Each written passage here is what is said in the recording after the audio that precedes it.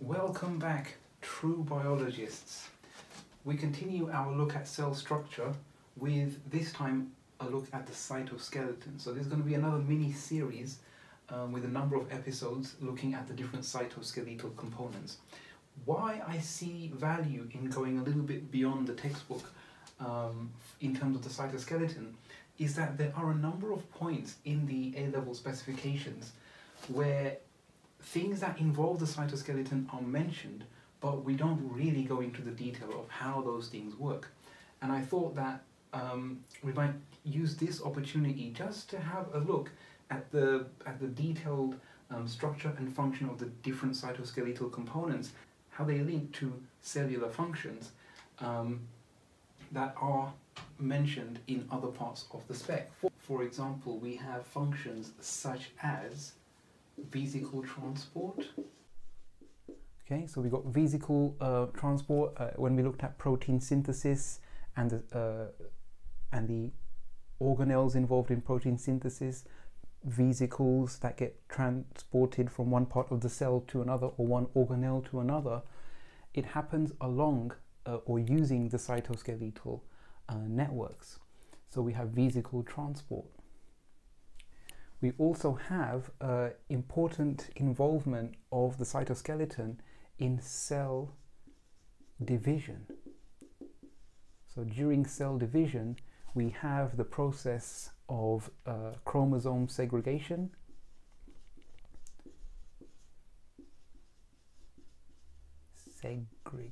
So making sure that the chromosomes are pulled to the opposite poles of the cell. That is dependent on cytoskeletal involvement.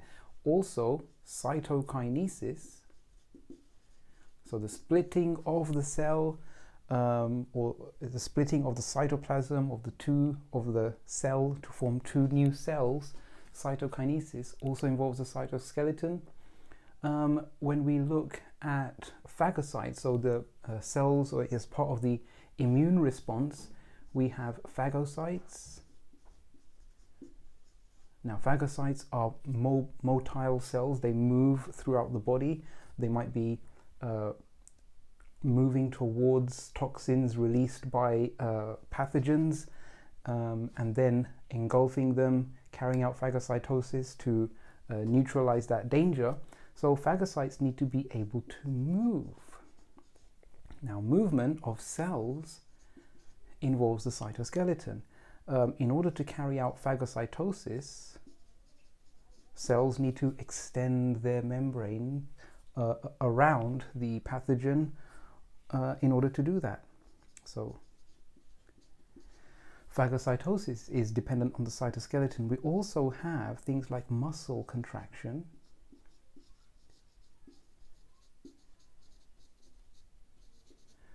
Muscle contraction, actin, myosin, that sarcomere structure is a specialized cytoskeleton. So muscle contraction, we're thinking specifically about the sarcomere. Now depending, I don't know whether you've covered any of these topics yet, maybe you're in an early part of your progress through the specification, but these are all things that will come up or have come up in your journey through biology involving the cytoskeleton. And this video or series of videos is going to look at the cytoskeletal components that are involved in these processes, their structure, and how, just a quick brief look at how those cytoskeletal components achieve these functions. Right, so now let's look over here at the components of the cytoskeleton. This is not just a pretty confusing diagram, but it is in fact a summary of the key components that we are going to look at. First one, so we'll look at these in order of size. In red, we have the filamentous actin network. This is also called the microfilaments.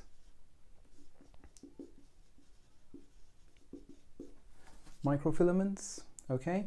And you usually find these near the periphery of the cell, because one of the main roles of actin is to push or pull on the cell membrane in order to generate cell shape changes. next we have in blue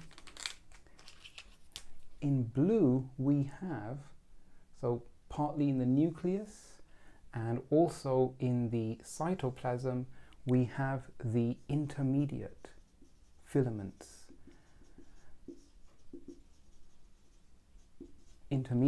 So let's just roughly look at the size of these things. So the actin filaments are roughly 8 nanometers in width. So they're the smallest in width of all the filaments. The intermediate filaments are about 10 nanometers in width. Now, the intermediate filaments are, there's a little bit in the nucleus and in the cytoplasm. And finally, we also have in green the microtubules. Not super helpful in terms of the name because they are the thickest of the cytoskeletal elements that we'll be looking at. So there they are, the microtubule network. Okay, and the microtubule network, so that these filaments are about 25 nanometers in width. Okay, so you have small, bigger, biggest.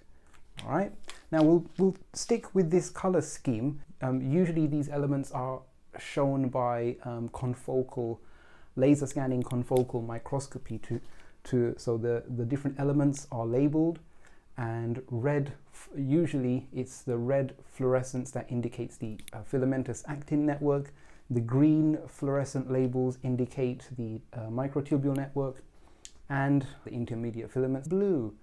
Now, what do these elements have in common? Well, all the cytoskeletal networks that we talk about, the red, the F-actin, the intermediate filaments and the microtubules, they're all essentially made of specific proteins. So one specific protein makes up the F-actin filaments, another protein makes up the intermediate filaments, and another protein makes up the microtubules, in simplistic terms.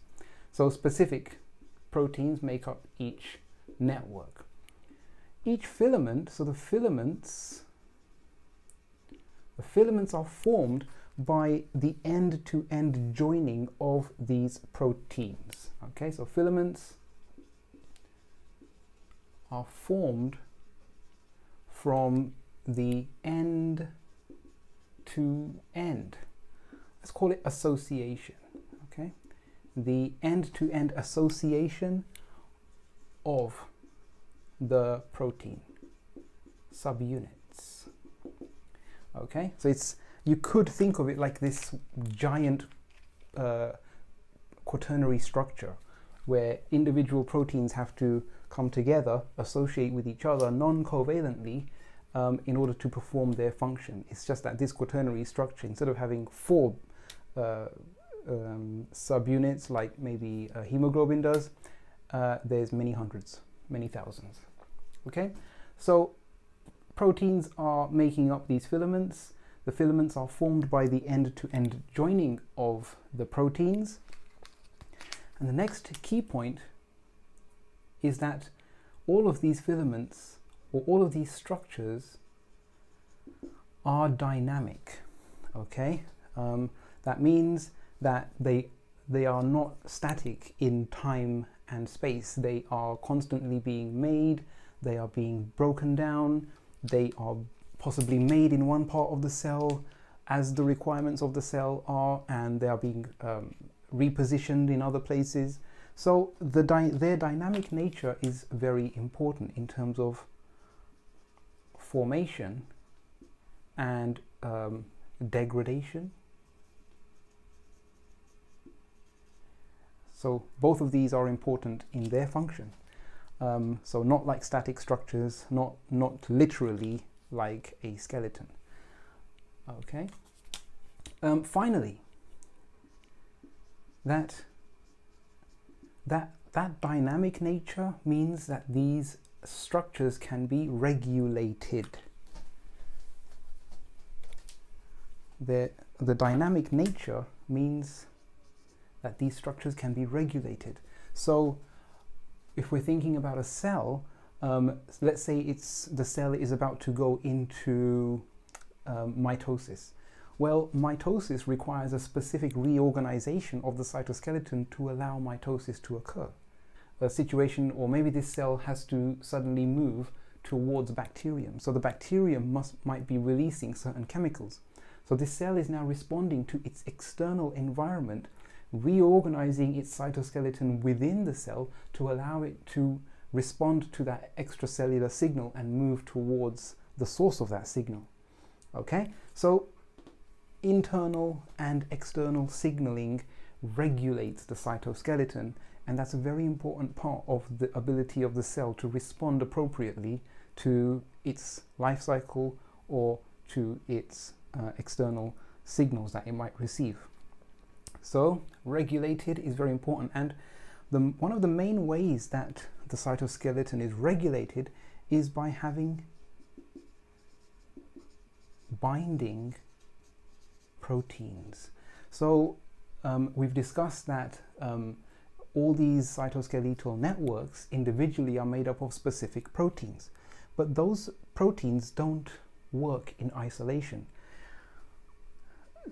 A wide variety of other proteins bind to these networks, modifying their behavior, sometimes causing their formation, sometimes enhancing their degradation, sometimes rearranging them to form different structures that do different things.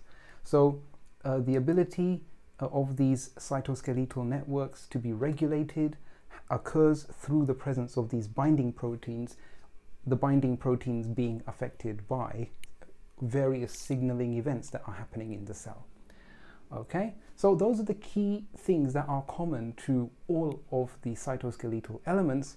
So now let us look in turn in detail at the different cytoskeletal components in terms of their structure and their function.